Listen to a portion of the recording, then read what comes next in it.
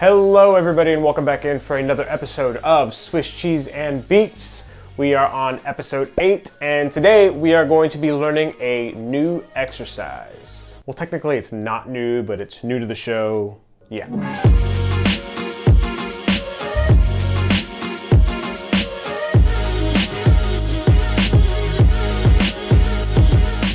Hey everybody, my name is Daniel and thank you so much for all the support so far. If you have yet to do so, please consider subscribing. Remember that when we hit the 200 mark, we will be doing our very first giveaway. And so at the end of the episode, should you happen to like what you see, please consider sharing on your own social networks. A very special announcement and a huge thank you goes to Drumlines of America. Drumlines of America will now be carrying Swiss Cheese and Beats episodes on their blog that you can find at drumlinesofamerica.com. You can also find a link to that blog in the description down below, as well as links to their social media platforms. So if you have yet to do so, please check out Drumlines of America, but before you do that, let's give them a huge round of applause. And lastly, don't forget that the exercise we covered today is available for you in sheet music form, absolutely free. You can find that at SwissCheeseBeats.com, as well as all other music and notes from previous episodes. So the exercise we are going to learn today is 16th note accent or 16th note grid. There are two concepts that we've already covered that are going to be included in this exercise. The first one is understanding how to identify types of strokes.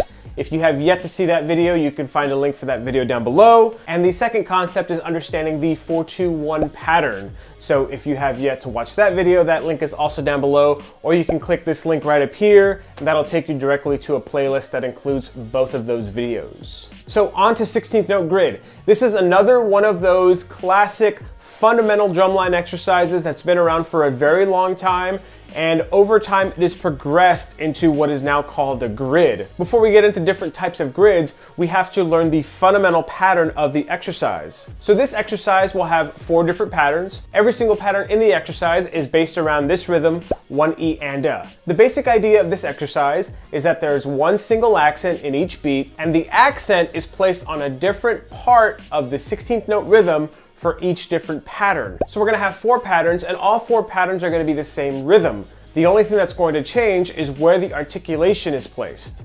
So in pattern A, the accent is going to be placed on the downbeats. In pattern B, the accent will then move over one 16th note partial onto the E of the beat.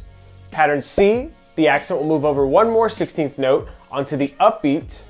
And pattern D, the accent will then move over to the last partial of the 16th note rhythm, being placed on the of the beat. Now, we could very easily just put these patterns together and just simply try to play through it. However, it is very important that you do so with the correct types of strokes. So there are a couple of things that are gonna help simplify this exercise for you. Number 1, there is not a single rebound stroke with the sticking we are going to play today. The second thing to know is that every single accent in the exercise is going to be a downstroke. Now, a quick cheat for you to remember about downstrokes is that unless it's the very first note you play, every single downstroke is preceded by either a rebound stroke or an upstroke. However, we've already identified that there's not a single rebound stroke in this exercise. So for this exercise, every downstroke you play, which is an accent, is preceded by an upstroke. Now, moving on to the exercise, we're gonna play each pattern to start off a total of 4 counts. Our first pattern is pattern A, and there is an accent on the downbeat. Identifying the strokes for this pattern is that we look at the very first note we'd play on the right hand, which would be an accent, and then we look at the next right hand we'd play, which would be a non-accent. So we're going from an accent to a non-accent. That first accent we play is going to be a downstroke. The next note is a non-accented left hand, and our next left hand is also non-accented, so that would be a tap stroke. And then we'd have a non-accented note. We're going to play this pattern again, so we're going to an accented note in the right hand, that would make it an upstroke. And our very last left hand is non-accented. We're going to another non-accented note, that would be a tap stroke. Once again, if you are unsure about how to identify these types of strokes, you can tap right here. That'll take you back to the identifying fundamental strokes video, and then you can make your way back here to finish off the exercise. Now, since we play each pattern 4 times, it's very easy to think that it's the same types of strokes for all 4 beats. Well, that's just not the case because we are moving from one pattern to another. And those transition beats moving from count 4 of one pattern into count 1 of another pattern, the stickings will be different. So for pattern A, we're gonna play the same sticking for the first 3 beats.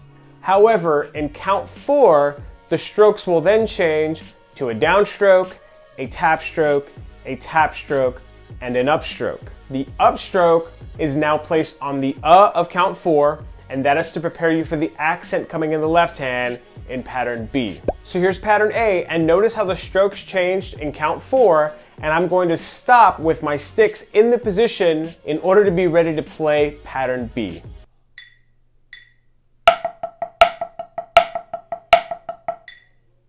So now pattern B, the accent moves over 1/16th note. Both right hands in this pattern are going to be tap strokes. The first left hand is an accent, and that will be a downstroke, and the second left hand is a non-accent, but we're going to an accent, so that would be an upstroke. These strokes would stay true for the first 3 beats. However, since we're moving from pattern B to pattern C, on count 4, the strokes would change. We would now have a tap stroke, a downstroke, a tap stroke, and another tap stroke. So here's pattern B. Again, notice how the strokes change at count 4, and once again, I'll stop my sticks in the prep position in order to be moving towards pattern C.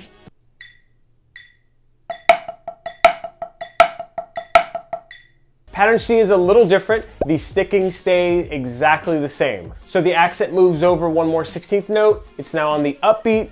So our first right hand is going to be an upstroke. Both of our left hands will be tap strokes, and the accent on the upbeat will be a downstroke. So here is pattern C.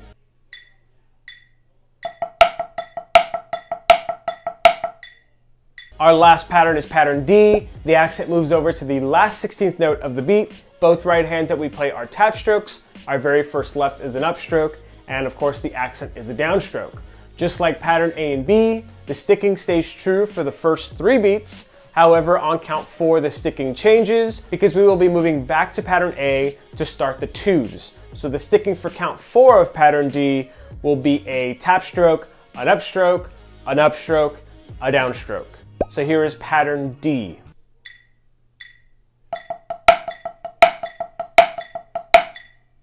So let's put all of these patterns together. This is going to be the 4s, meaning we'll play each pattern 4 times. Again, notice how the stickings change in pattern A, B, and D on count 4 in order to make each one of those transitions nice and smooth.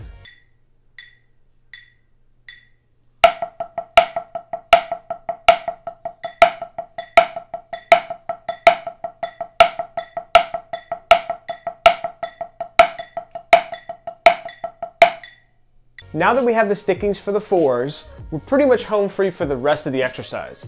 All we have to do now is take the stickings that are on count 3 and count 4 of each pattern. By playing this, count 4 will stay the same in order to make each one of those transitions nice and seamless. So remember, we're going to play each pattern twice, and then we're going to repeat all of those patterns 1 more time to play the 2s 2 times.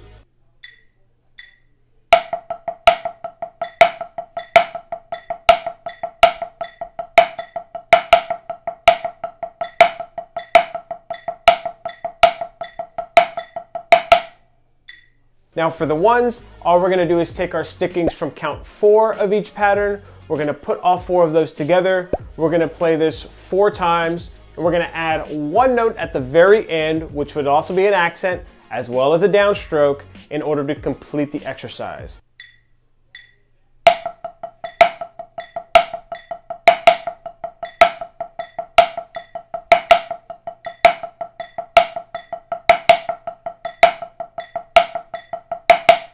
Now before I play the entire exercise for you, there are a couple of common pitfalls that happen to many people. The first one is playing in time to a metronome. Usually the E's and the U's, or the accents on the left hand, are known to cause some timing issues for some people. Some people feel confident enough to play it with a metronome, yet when it comes to moving their feet or tapping their foot, then things start to get a little bit shaky. This would be the second most common error that I see, and that is that our feet end up landing with the accent instead of staying on the downbeat. So what I'm gonna do is I'm gonna give you 4 different ways to fix almost any timing issue that you have. All 4 of these should be done with a metronome, and if you can do them confidently, I would go ahead and add either a foot tap or mark time depending on what you're working on. The very first method would be to click your sticks on the downbeat and to count the entire rhythm out loud. And since this rhythm has accents, go ahead and count those accents a little bit louder than the rest of the notes in order to emphasize the feeling and the relationship between the accent and the downbeat.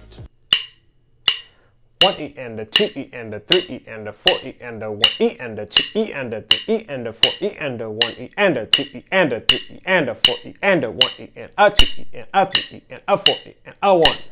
The second way to fix these issues is to click your sticks on the downbeat again, but this time we're only going to count the accents out loud. 1, 2, 3, 4, E, E, E, E, and, a 1. The third way to fix these issues would be to use composite rhythms. So what we're going to do is we're going to take our right hand, we're going to play downbeats in the right hand on the rim, and we're going to play only where the accents would fall on the head with our left hand.